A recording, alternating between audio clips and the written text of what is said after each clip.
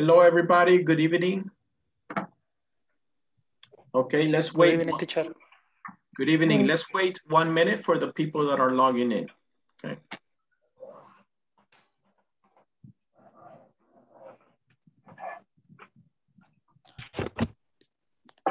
Tom?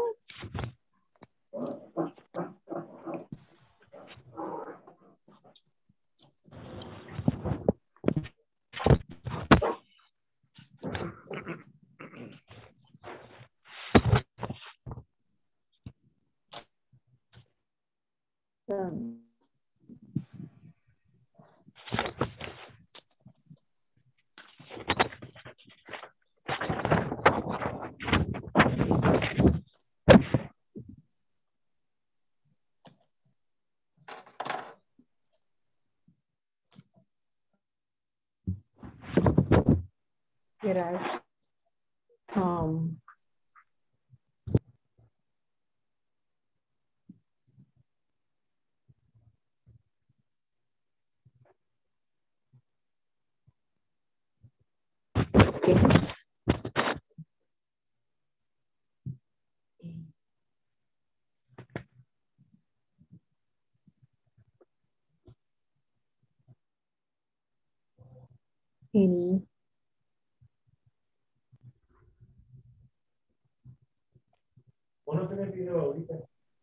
Okay, good evening. Hello, everyone. I hope you're having a good day, a good night, should I say. Okay. All right, very good. Let's start with the question. I want to start off with the question there.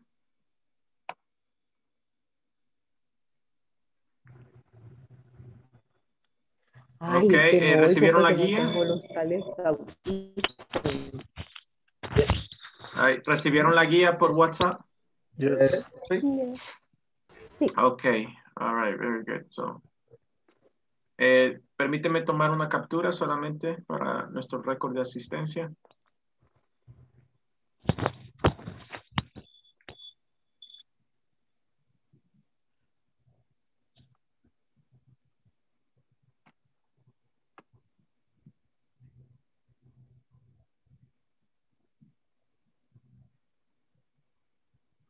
Okay, very good. Ay.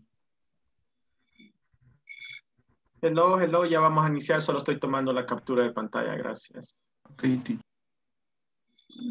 All right, para los que están ingresando ahorita. Ya vamos a tomar asistencia.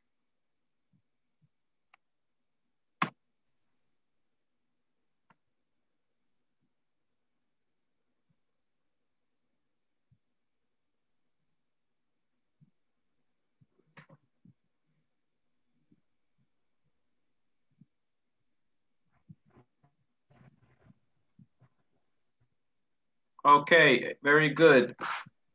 Attendance. Alberto Espinosa. Present, teacher. Ana Francisca García. Ana Francisca. Ana Vicky García. Ana Vicky. Francisco Javier Artiga. Present. Thank you. Betsy Ábalos. Very good. Le escucho, pero un poquito lejos. Betsy Marisol Flores. Present, teacher. Very good. Recuerden, no me pueden contestar en el grupo de WhatsApp y decirme presente allá en el grupo de WhatsApp. Tiene que ser aquí en la videoconferencia porque esto es lo que ve INSAFORP, ¿verdad? Teacher, Ana Si tienen Francisca problemas. present. Ok, very good. Ana. Es que no tenía bien. Si tienen problemas con el audio en algún momento y no pueden contestar present, solo pónganlo aquí en el chat, pero en el chat de Zoom, porque eso queda en récord. César Adonai Martínez. Present, teacher. Thank you. Claudia Janet Ramírez. Present, teacher. Claudia Victoria Ramos. Present. Dálida Antonia. Present. Dálida. Okay. Delmi Guadalupe. Present, teacher. Thank you. Dinora Lisette. Dinora Lisette. Present, teacher. Ok, Dinora, Present. hágame un favor, ponga su nombre de perfil, porque solo sale el modelo de su teléfono. Hagamos si puede usted allí cambiar el nombre de perfil. Si no, ¿Cómo yo se lo hago. hace? Porque ya lo había puesto. Ajá, no sé cómo ponerlo. Ok. Le voy a ayudar con eso. Permítame. Gracias. Thank you.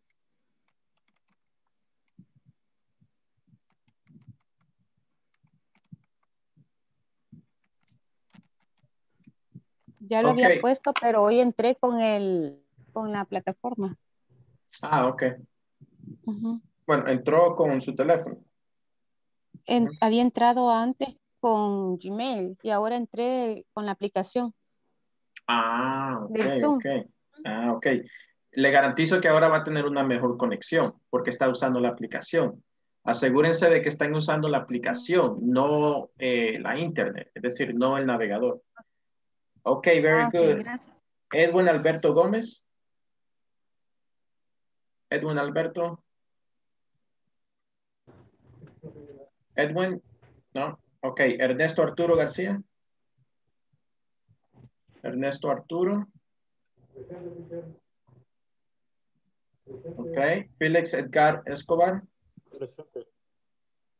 Francisco Gerardo. Present. Gerson Elías. Gerson Elías. Present. Elina Linares. Presente, teacher. Thank you. Iliana Alvarado. Present, teacher. Okay, thank you. Israel Antonio. Present, teacher. Okay. Jennifer Sarai. Jennifer Sarai. Jessica Elizabeth Rosales. Present. Joana Beatriz. Present, teacher. José Jorge. Oh, no, sí. No, perdón. Jorge José. Present, teacher. All right. José Carlos. Present, teacher. José Isaías Portillo. Present, teacher. Carla Patricia Rivera. Carla Rivera. Present, teacher. Ahora sí. Present, teacher. Ok. María de Los Ángeles. Present, teacher. Ok. Rosa Elizabeth Ortiz. Rosa Present, Elizabeth. teacher. Ok, thank you. And Present. Santos Bolaños. Santos Bolaños.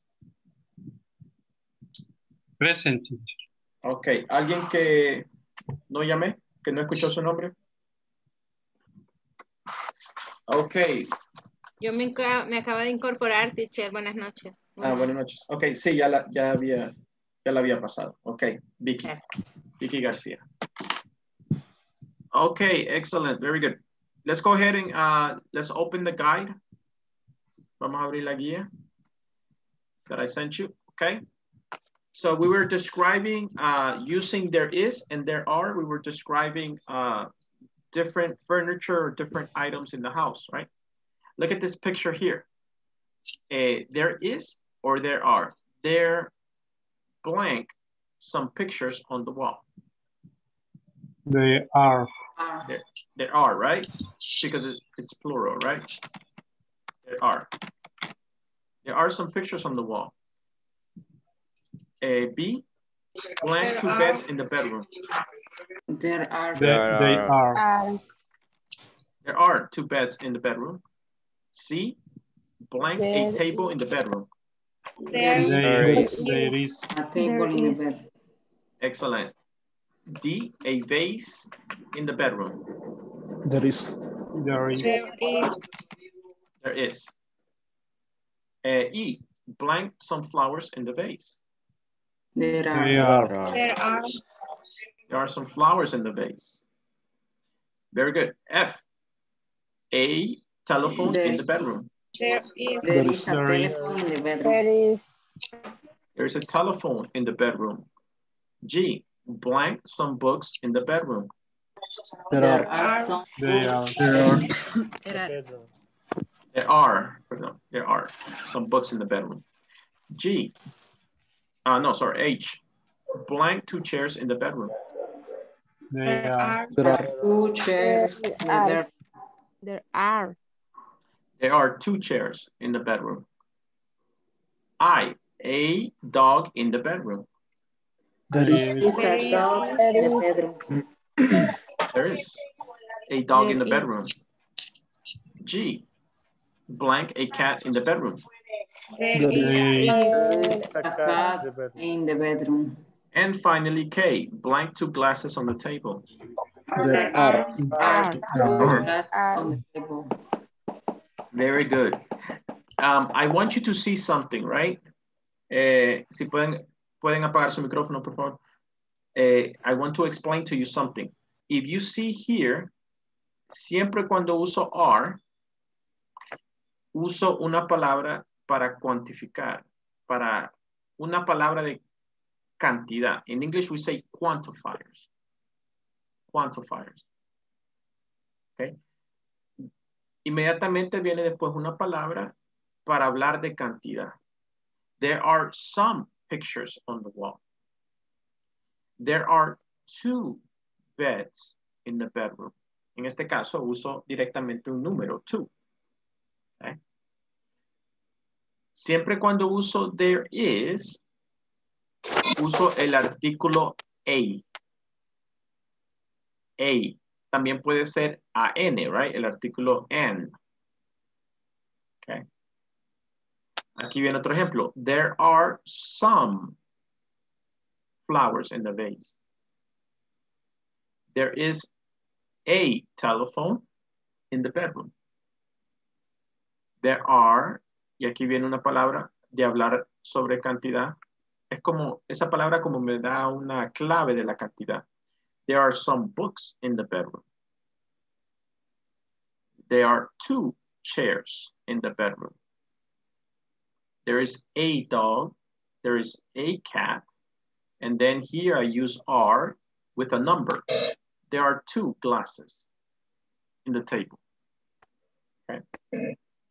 So inmediatamente, después del verb to be, va a venir a or n, el artículo a or n.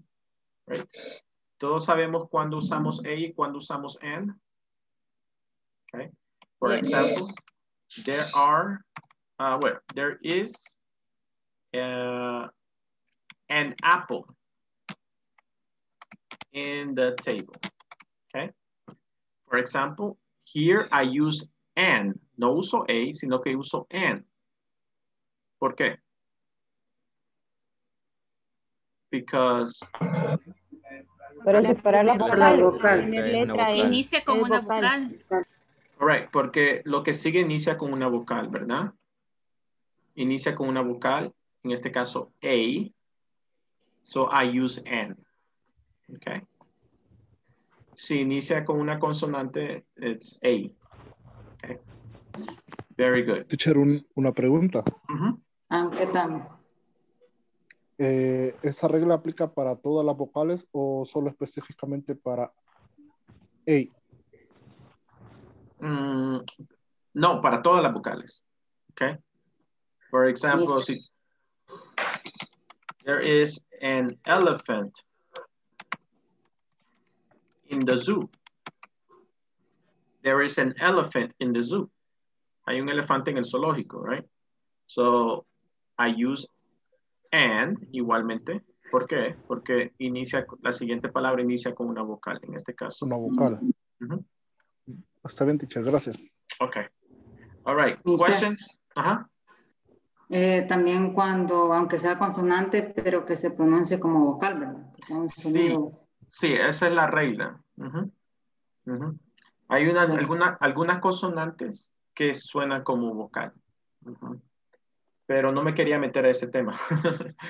Así que tengo que explicar eso. But yes, regla general, ¿verdad? Ahorita estamos en básico, so A and N. A cuando comienza con una consonante, and cuando comienza con una vocal. Okay?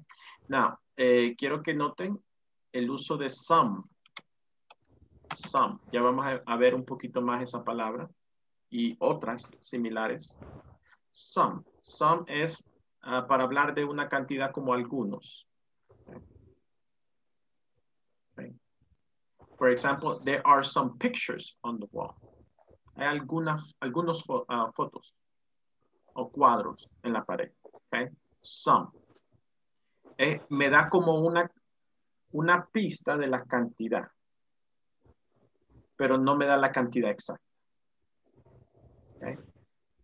In English, we call that a quantifier. Eso se llama un quantifier. Okay, let's continue. Let's go to the next activity. All right.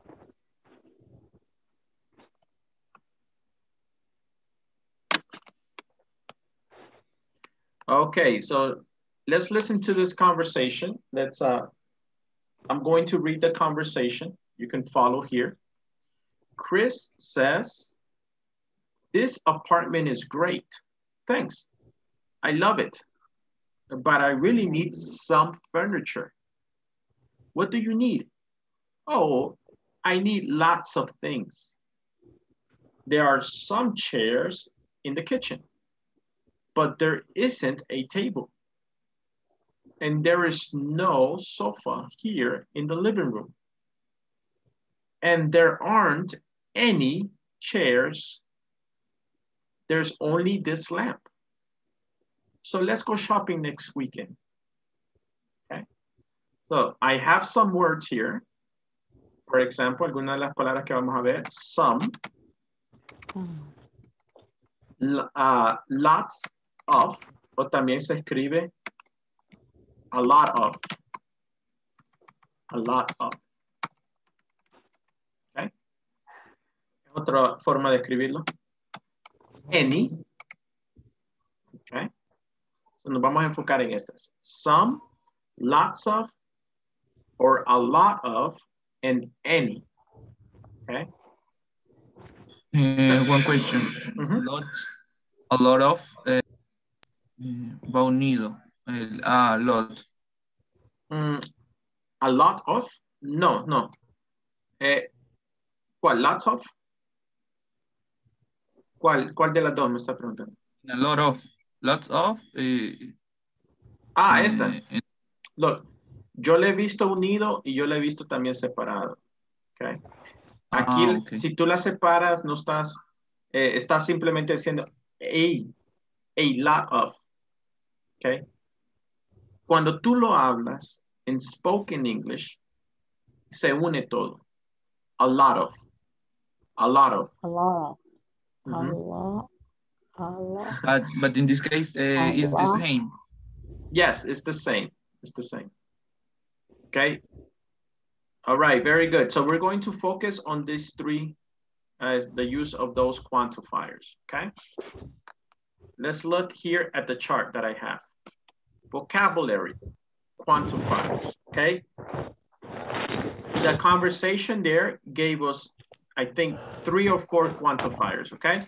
Yo les voy a dar un poquito más de eso. Yo les voy a dar 1, 2, 3, 4, 5, 6, 7 quantifiers, okay? The conversation only gave you, I think, 4, but I want to give you more, okay? All right, very good. I want to show you the meaning of any, sorry. Perdón. I want to show you the meaning of any, okay? For example, you say, there aren't any chairs in my living room. Okay. Do you see here? I am using any with a negative sentence. Okay. Mi oración está en negativa. There aren't. Estoy usando el verb to be con negación. There aren't any chairs in my living room. Okay. Negative. Now, podría decir, there are any chairs in my living room. Is this correct? No correcto. It's not correct. ¿Por qué? ¿Por qué no está correcto? Porque cuando dice there are, es que hay. No va a decir hay ninguna, sí. Ajá, exacto. Esa es la lógica, right? Esa es la lógica. Lo que se tienen que aprender ustedes es que si yo voy a usar any, va a ser siempre con una oración en negativo. For negative sentences. Okay? Any siempre va con negative sentences. There aren't any chairs in my living room. There aren't any apples on the table. Okay. Very good. So siempre es con oración negativa. Very good. Some. Let's look at some. There are some chairs in my living room. Okay. So this one is for positives. Okay. Oración positiva. Yes, and this is for negative. Okay. Very good. Most. Esta es otro tipo de quantifier que se usa bastante. Most. Solo que se usa normalmente al inicio. Most people in El Salvador wear masks in public. Okay. Most people in El Salvador wear masks in public. Estoy hablando de la mayoría, right? Most. Es casi todos, pero no todos. I have a question in this part. Most, yo lo he visto a veces que lo usan como está escrito ahí, most of the people, y en otros casos solo most people, o sea, como, o sea, es correcto ambos usos, o sea, porque sí, lo he visto ambas veces, usado así de diferente forma. It's correct. Adelante, siempre. Yes, both ways are correct, okay? Mister, entonces se podría como para tener una idea de cuando vamos a usar porcentajes. O sea, como... Sí, ya les voy a explicar eso. Yo tengo una forma que se lo voy a explicar. Okay, very good. So most, estamos hablando casi todo, ¿verdad? La mayoría. Very good. A lot of or lots of. Okay, you can separate it, you can put it together, all right? When you speak it, a lot of, it sounds like this. A lot of. A lot of. Okay. Lots of. Right? So they both mean the same thing. Okay. Está diciendo bastante. A lot of means bastante gente o bastante cosas. Okay. There are a lot of people sick of COVID-19 in the United States. Okay. You can say there are a lot of people sick of COVID-19 in the United States. Okay. So this, este most and a lot of, puede ser en positivo y negativo, eso no importa. Okay. Few. Okay. Few quiere decir pocas personas, pocas cosas. Few. There are few people sick of COVID-19 in Australia. Right? Es uno de los países que tiene una cifra sumamente baja de contacto de COVID, right? There are few people sick of COVID-19 in Australia. Okay. Very good. And then we have many. Many quiere decir bastante gente, right? Algunas de estas son sinónimos, like a lot of. Es casi lo mismo. Many, tengo una cantidad grande. There are many people that want to take a vacation. There are many people that want to take a vacation. Okay. Very good. And then we have the next one, several. Several quiere decir algunos de un grupo. Un porcentaje. Several. I don't know how to explain it. There are several people in my workplace that speak English. Right? Tal vez en su trabajo hay algunas personas que hablan inglés. There are several people in my workplace that speak English. Okay? Very good. Questions? Teacher. Ajá. Entonces, a lot of, ¿cuándo lo vamos a usar? Cuando está referido solo a... Cuando tú quieres decir que hay una cantidad grande de cosas o personas. Okay. Yo tengo, bueno, no sé si, por ejemplo, digamos a lot of, podría ser cuando decimos nosotros en español, hay un montón de gente o algo por el estilo, Yes. algo así. Yes. Tú estás usando Okay. una palabra para dar una idea de la cantidad, pero no estás usando una cantidad específica. Very good. So, Okay. esta es la mejor forma que yo puedo ilustrar. Right? Right. Digamos que esta es la clase. Right? This is a class. Here. Right? Cada puntito es un estudiante. Okay? So, ¿cómo puedo ilustrar any? Any, no podría ilustrarlo, ¿verdad? Porque si yo digo, for example, there aren't, remember, tengo any va con negativo siempre, right? There aren't any people sick in our classroom. Okay? There aren't any people sick in our classroom. No hay nadie enfermo, ¿verdad? Entonces no puedo circular a nadie ahí, ¿verdad? Ok. Después viene some. Some. Okay. Some es una cantidad pequeña. Algunos. Okay. There are some people sick in our classroom. So, ¿cómo podría ilustrar eso? No sé. Dice, no hay una cantidad específica. No hay 3, no hay 4. No podemos decir eso. Sino que voy a decir some. Una cantidad pequeña. Some. There are some people sick in the classroom. Okay. Very good. Okay. Después seguía most. Most. Okay. ¿Cómo puedo ilustrar most? Right. For example, I can say, most people are sick in our classroom. Están enfermos. Most people are sick in our classroom. Perdón, ahí no separé in and are.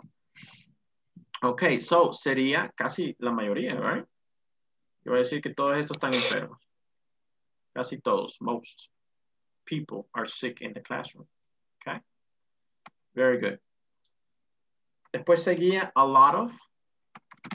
There are a lot of people sick in school. Right? A lot of people are sick in school.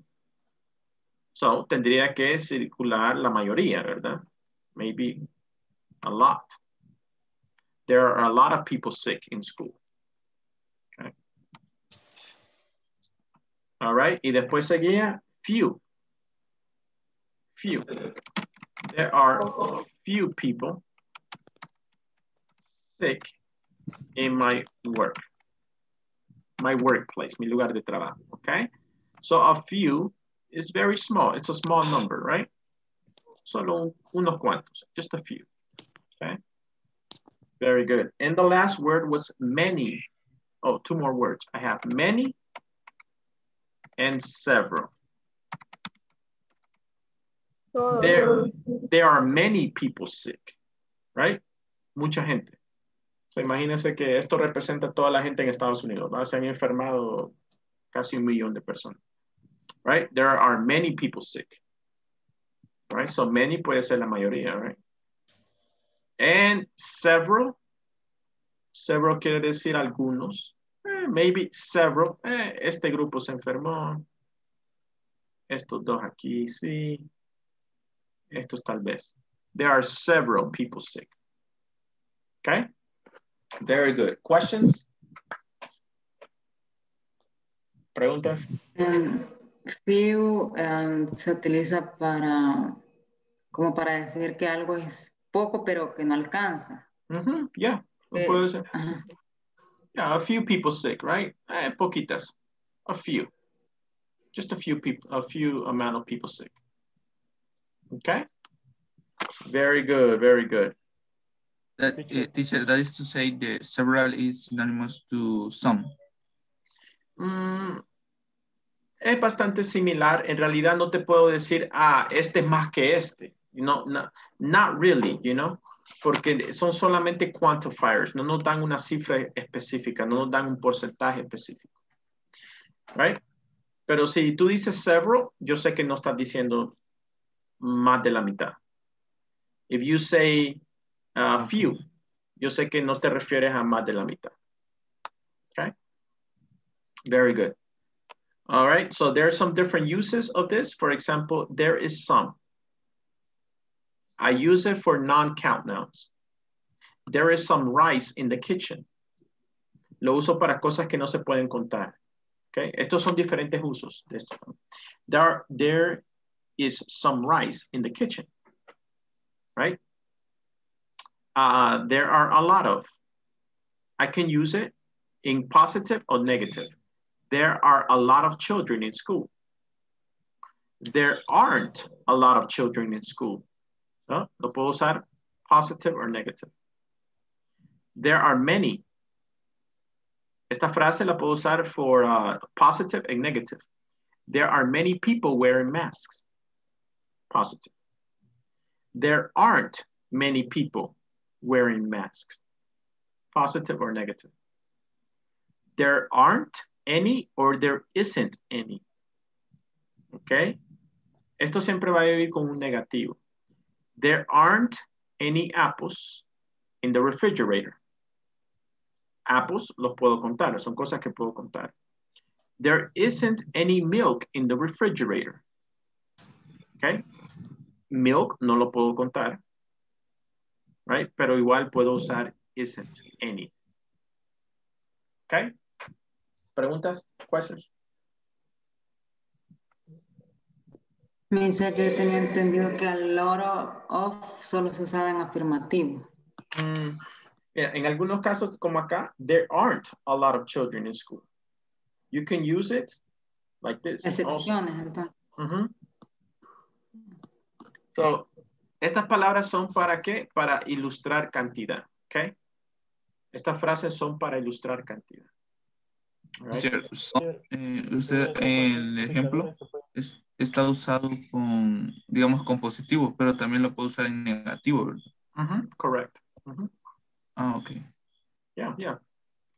All right, very good. So lo mejor que podemos hacer no es escribir todo esto, sino practicarlo. Okay? So let's go ahead and practice this. Okay, sorry. Ya voy a la actividad. Okay, so how can we practice this? Let's practice, okay? I want you to talk about items that are in your house, okay? ¿Qué cosas tienen en su casa, right? Use quantifiers, right? For example, right? Digamos que en my living room, en mi sala, en mi comedor, my living room, digamos que tengo 5 sillas, okay? I can say I have some chairs in my living room. Okay. Very good. Digamos que en mi jardín tengo bastantes plantas. Está lleno de plantas. There are many plants in my garden. There are many plants in my garden. Okay. Digamos que yo no tengo ningún cuadro en mi pared. En mi cuarto donde yo duermo. There aren't any pictures in my bedroom. Okay? Very good. Si se acuerdan ayer, vimos diferentes partes de la casa. Living room. Kitchen. ¿Qué más? Different parts of the house. Bedrooms. Bedrooms. Bedrooms. Bathrooms. Claro. Ajá. Bathrooms. Ya lo dijimos. ¿Qué más? Yard. Yard. Yeah, you can say yard. También. Dining room. Garden. Yard or garden. Dining room. Dining room. Algunas casas tienen un cuarto solo para comer, right? Dining room. Ajá. Garage. Garage, okay. Yeah. Garage. Sí, si no me equivoco. Garage. Clothes. Clothes es ropa. Laundry room. Laundry room. Ah, estamos hablando de cuartos, right? Laundry room. Okay, very good, excellent. So, diferentes cosas. Lo que quiero que ustedes puedan hacer es describir ese cuarto. ¿Cómo lo voy a describir? Usando some, any, a lot, many, a few. Okay.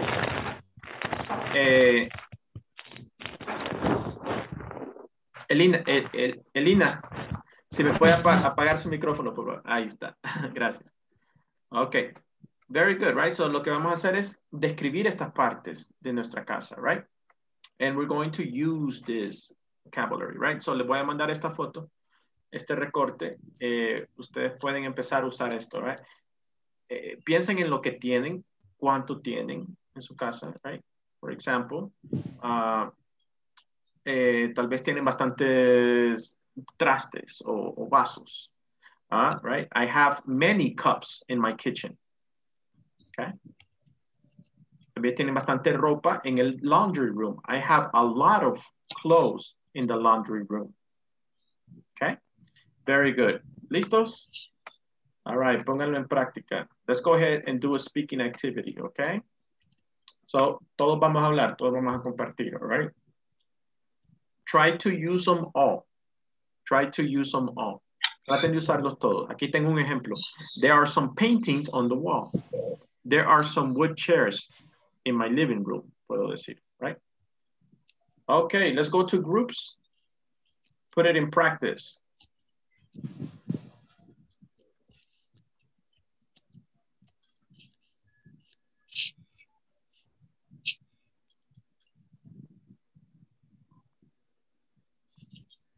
Okay, groups of 3 people.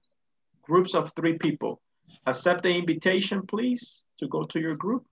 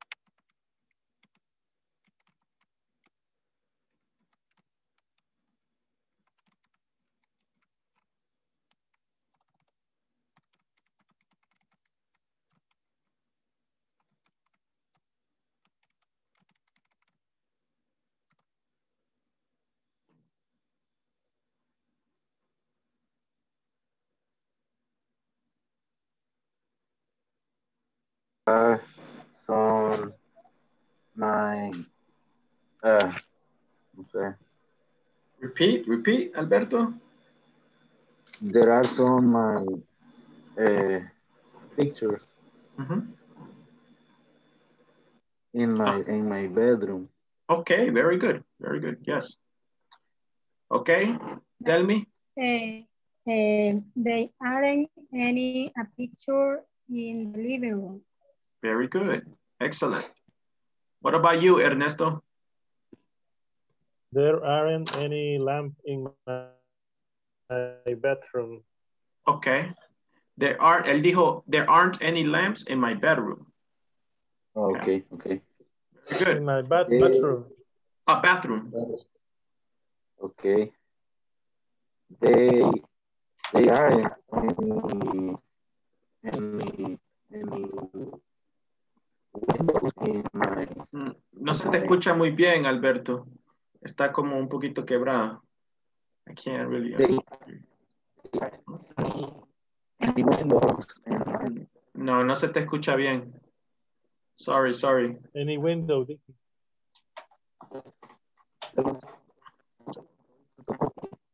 No, no se te escucha muy bien.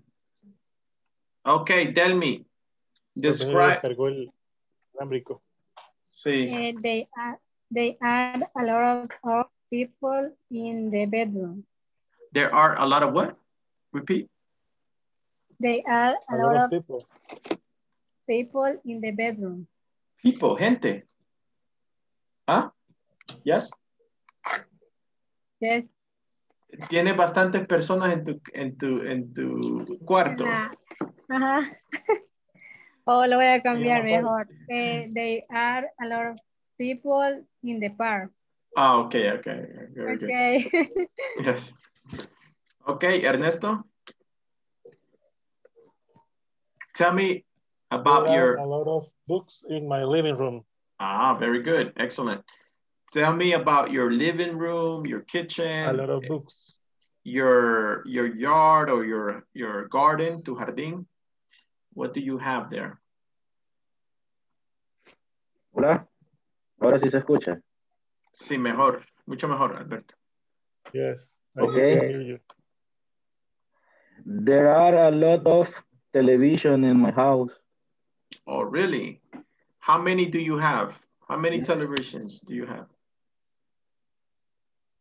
3 televisions in my 3 house. televisions. Okay. Every room has a house. It says, every room in your house has a television. Casi. Okay. Okay, very good. That's a TV. Okay. There are many cookies in the kitchen. Nice. Very good. Sí, me escucha usted. Félix no escucha. No sé si me oyen ahorita. Sí, sí. Hoy sí. Ok, te toca, Entonces Félix, sería entonces. there are some picture. There aren't any a fan. There are a lot of Solo que allí, DVD. Félix, ajá, tenés que darme el complemento, correct, right? There are a lot of what? ¿Cómo?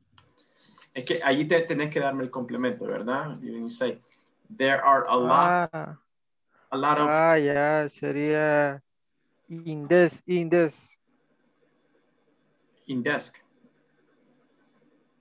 There are some picture in the wall. Sería. Okay. Pictures.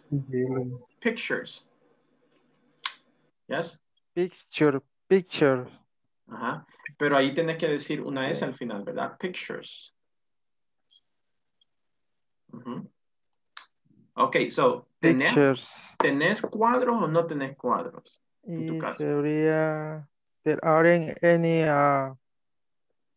fan in the world. Ok, so no tenés fans. You don't have fans. There aren't no tengo.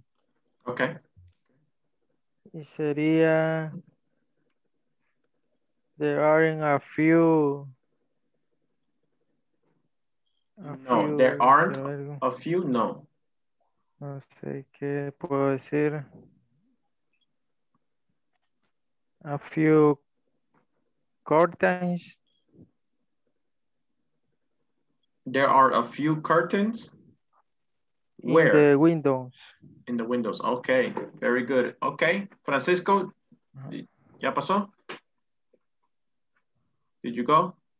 Yep. Francisco? Yes. Okay. Sí. Give me some examples. Tell me some examples. There are some chairs in the living room. Okay.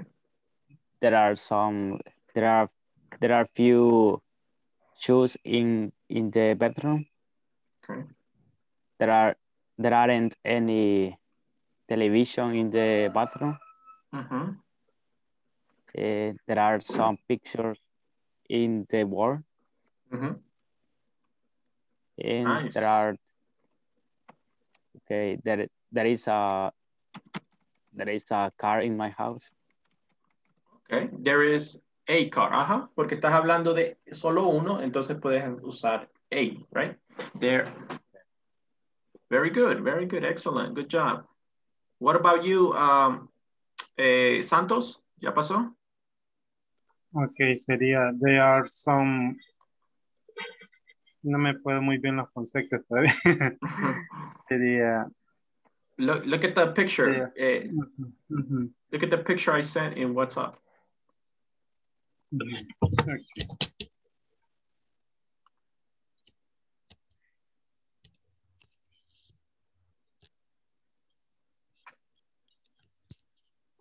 Ajá, Santos. Ahorita, permítame.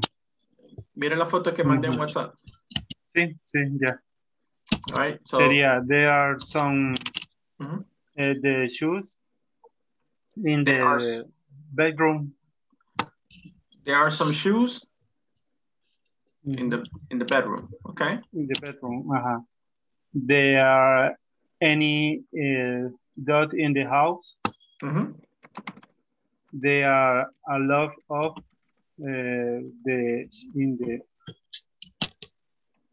Okay. There are a lot of dishes in the kitchen. There are many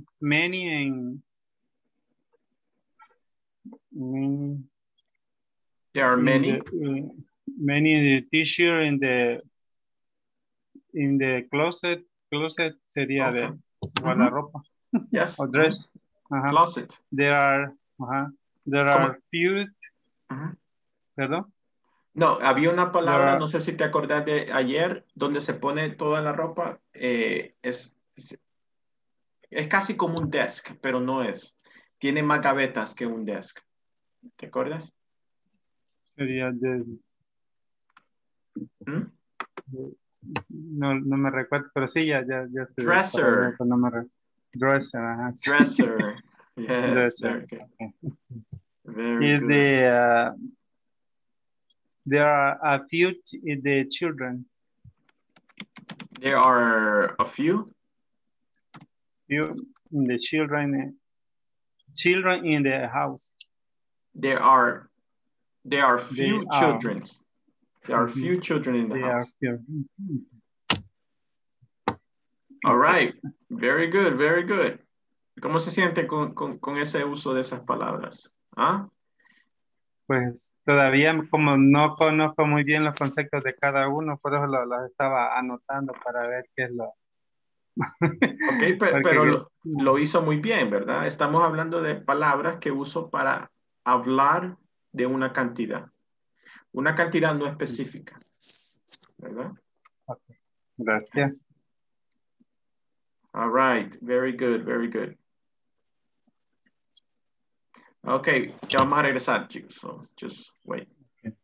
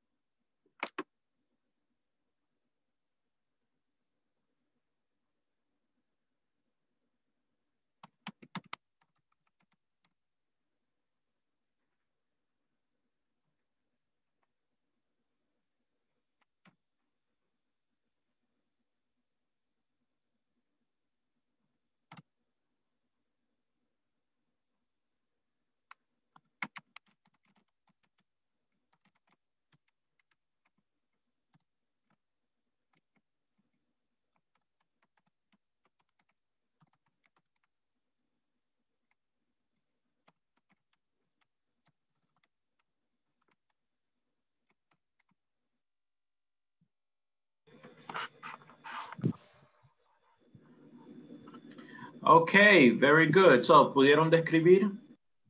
Right? Using Yes. Okay. Yeah. All right, very good. Let me ask some questions. For example, let's say, Alberto, give me an example. Okay. Give me an example. give me an example. Usa cualquiera de las que están ahí. Give me an example. You can describe your bedroom, your living room, your kitchen, whatever you want. There are a lot of television in my house. Okay, very good, very good. Delmi, give me an example. They aren't any a picture in the living room. All right, very good. Dinora, give me an example.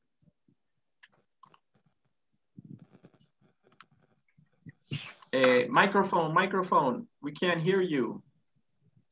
Dinora, microphone on. Excuse me, teacher.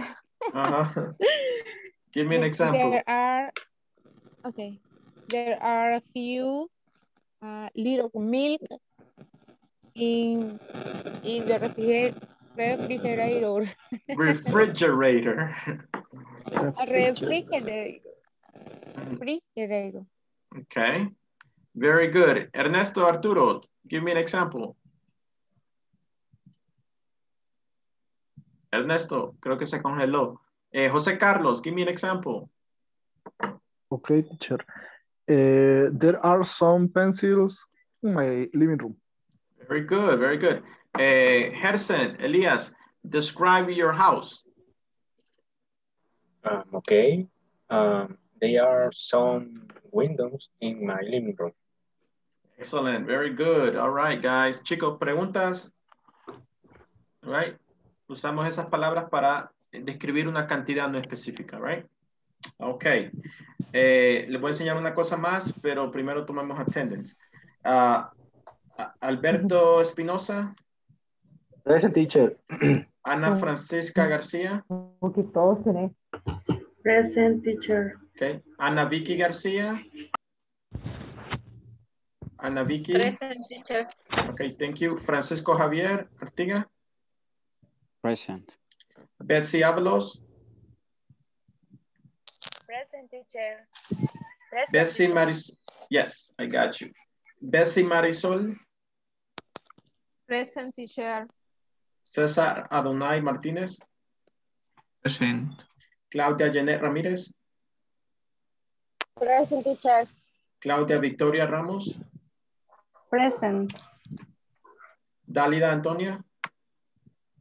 Present, teacher. Delmi Guadalupe. Present, teacher. Dinora Lisette. Dinora, no se olvida el micrófono. Present, teacher. Ahí está. Edwin Alberto. Present, teacher. Sí, ya la escuché, Dinora, gracias. Edwin Alberto. Ernesto Arturo García. Félix Edgardo Escobar. Present.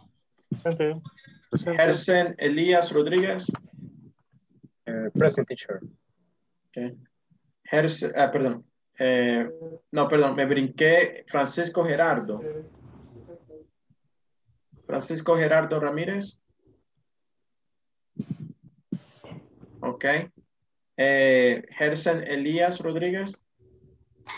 Present, teacher. Okay, thank you. Elina Linares. Present, Iliana. Okay. Iliana. Present. All right. Israel Antonio Torres. Present, teacher. Okay. Jennifer Sarai. Jessica Elizabeth Rosales. Present. Okay. Jorge Espinosa. Present, teacher. Joana Beatriz. Present, teacher. Okay. José Carlos Rodríguez. Present. José Isaías Portillo Ramos. Present, teacher. Carla Patricia. Present, teacher. María de los Ángeles. Present, teacher. Rosa Elizabeth Ortiz. Present, teacher. And Santos Bolaños. Present, teacher. Okay, very good. I have 5 minutes. Let me take 5 minutes of your time, okay? There are some, and then you finish, right? Eso es lo que estábamos haciendo, right? There are some pictures in my living room. Okay, very good. Now I can describe before and I can put an adjective before pictures. Puedo poner un calificativo. For example, I can say there are some big pictures in my living room, right? So puedo describir cómo son los cuadros. Son de plástico, son de madera, son grandes, tamaño, color. Puedo describir, right? Very good. For example, there are some wood chairs in my living room. Okay. El material, puedo describir el material.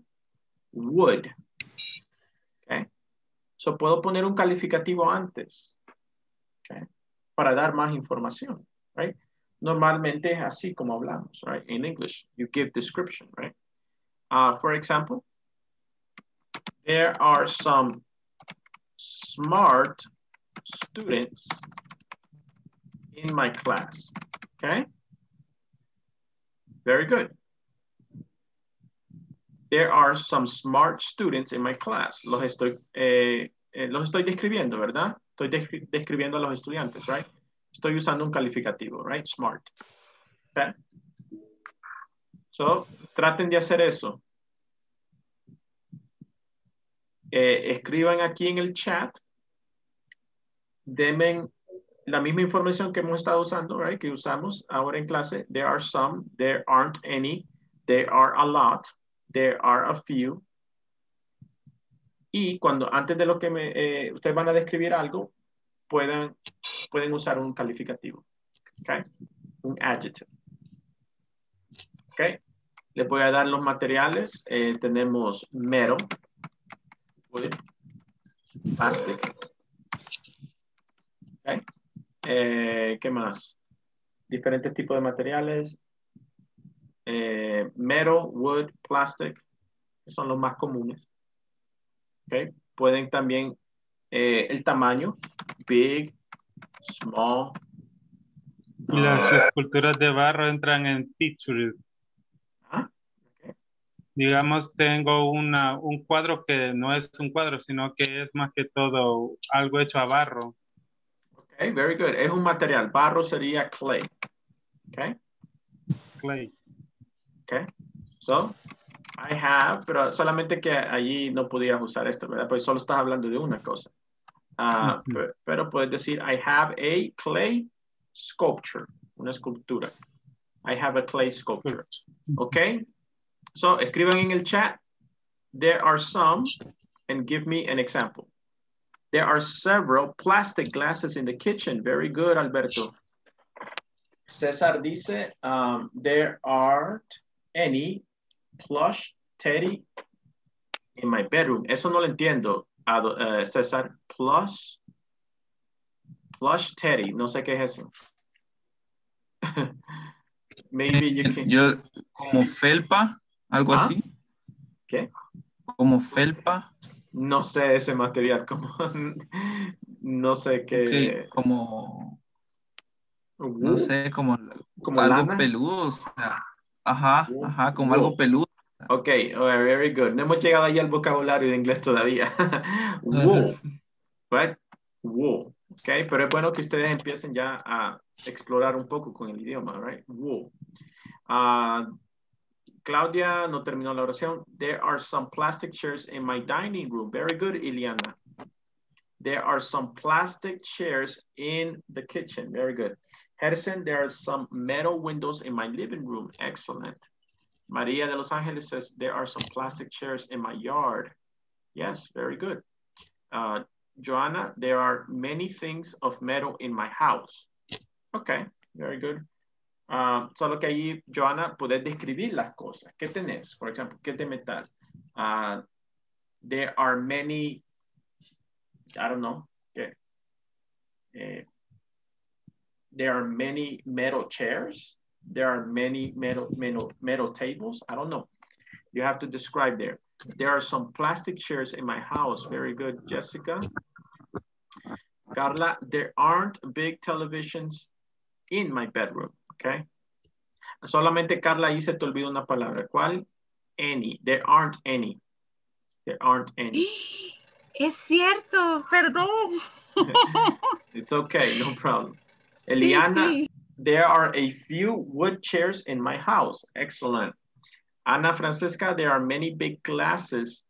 There are many big glasses in my kitchen. Excellent, very good. There are some little pencils in my living room. Very good, right? Ahora ustedes están ya usando calificativos, ¿verdad? Están describiendo estas cosas, right? Excellent, very good. Good job. Ok.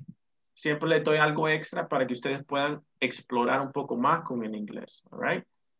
Para que ustedes vayan un poco más allá. Okay, questions? Do we have any questions for today? Okay, so you can finish section 2, 3, and the test. The test es el midterm, right?